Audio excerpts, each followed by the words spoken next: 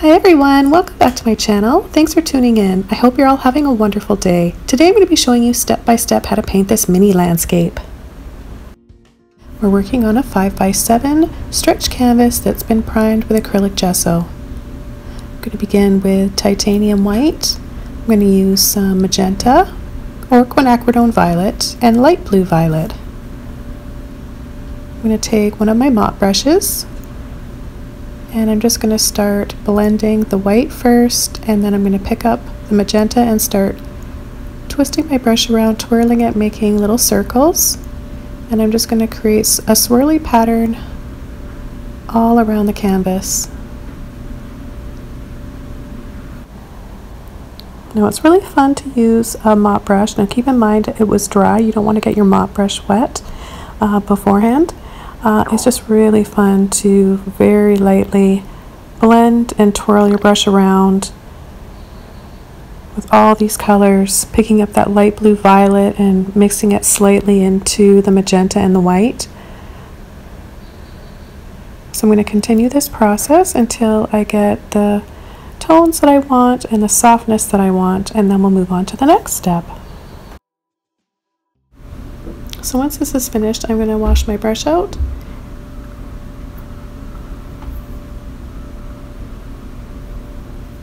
Now I just want to hold it up for you guys just so you can see it a little bit more clearly, how pretty all those colors have blended together. I'm going to switch to a Filbert brush now. This is just a medium-sized Filbert brush, but you can use any size that you have. I'm going to start cutting a horizon line across the bottom portion of the canvas. I'm going to pull and flick up gently. At this point I'm just trying to get a feel for what I want to create. I don't have an idea yet, so sometimes pushing the paint around and creating different brush strokes, taking some of the paint off, starts to get my ideas rolling, and eventually I see a landscape and I kind of go with what I'm envisioning at the time.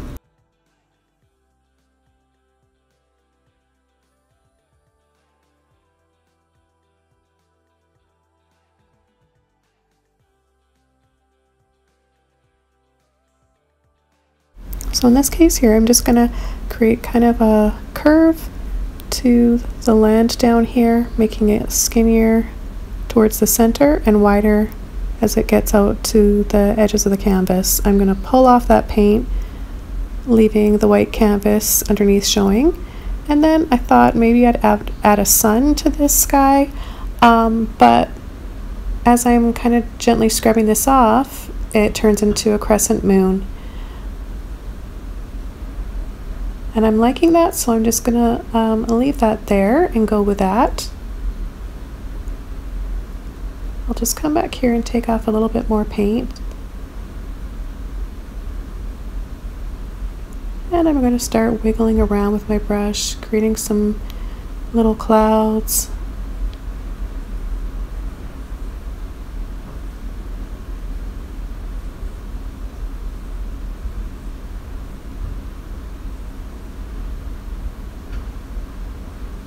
Now I'm going to start taking off some paint for ripples and highlights in the water.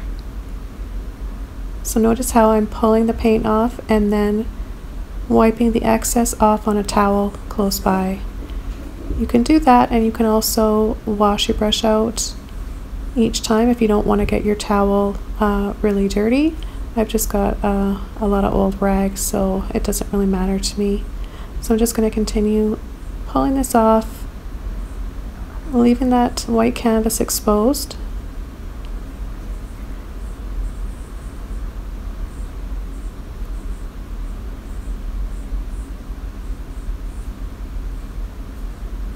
This is really fun to do, especially if you have dark layers of paint.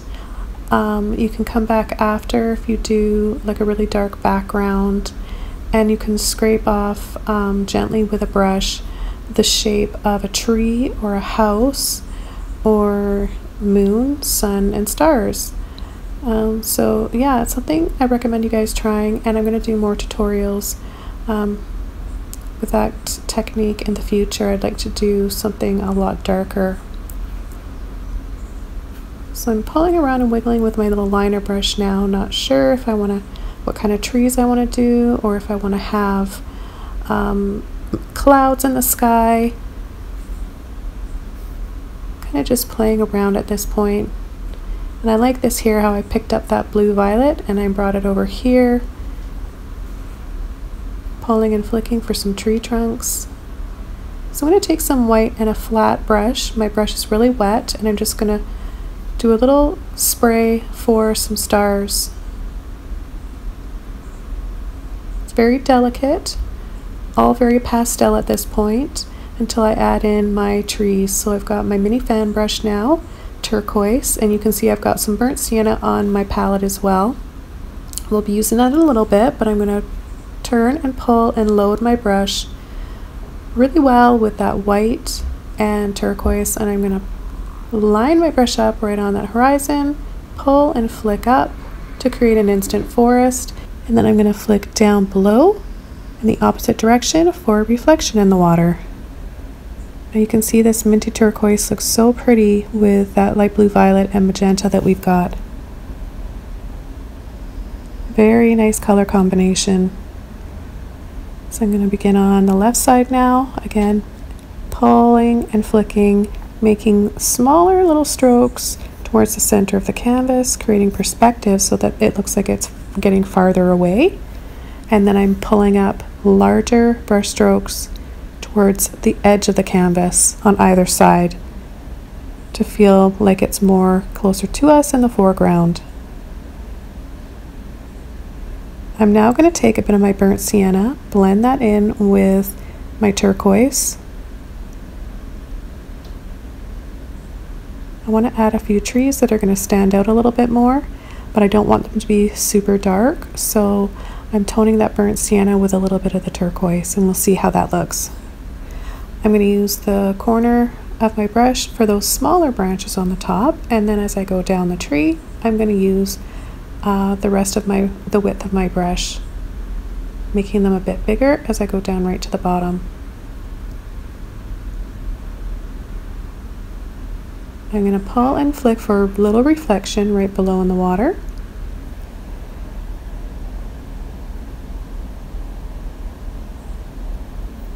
Then I'm going to do the same thing on the right side, except I'm just going to do one tree, and I want to have this one on a slant.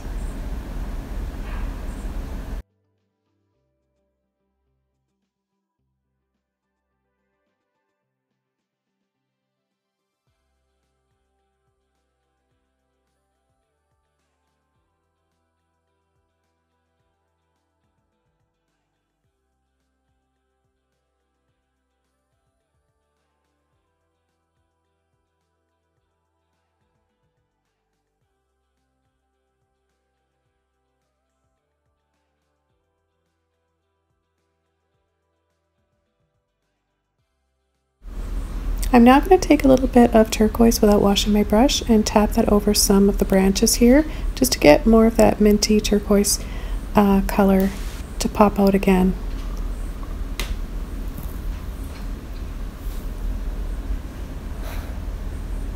So I'll add it on the top and below and a little bit on the horizon line too, the land, for some moss and some grass and just some little foliage that we've got going on back there. I'm going to switch over to my liner brush now and use straight burnt sienna, add a little bit more contrast and shadow right here underneath the trees, pulling and flicking gently towards the center of the canvas, but I'm not going all the way across. Got my flat brush now, and I'm going to pull and flick for a gentle reflection in the water, and then up above to get those small trees back again, helping create that distance and perspective that we want.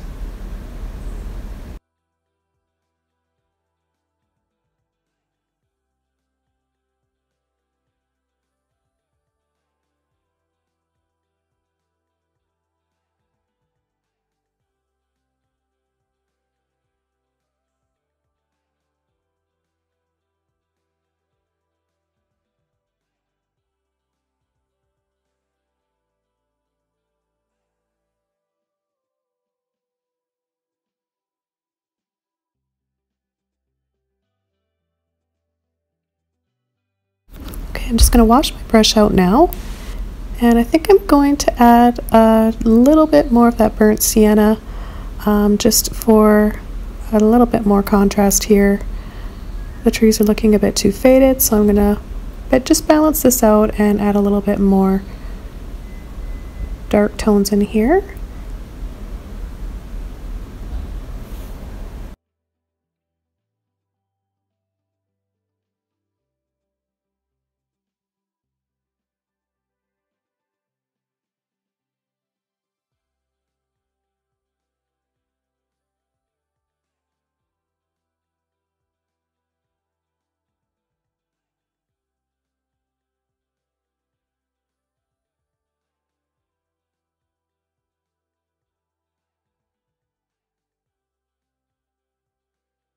Okay, now with a clean brush, I'm going to take some white paint and I'm just going to soften a little bit in the sky, blending some of those stars out just to show a little bit more smoothness in the sky, and overall just softening everything. I'm going to add a few little reflections and ripples in the water again, just bringing in a little bit more light. And as I finish up this painting, I want to thank you guys so much again for joining me. I hope that you liked watching this today, and try it yourself. If you have any questions or comments, leave them below. And I'll have a full list of all the colors and brushes, the canvas we're using today, in the description below as well as links to my Patreon, Instagram, and Facebook. Thanks for watching. Have a wonderful day, you guys. Bye!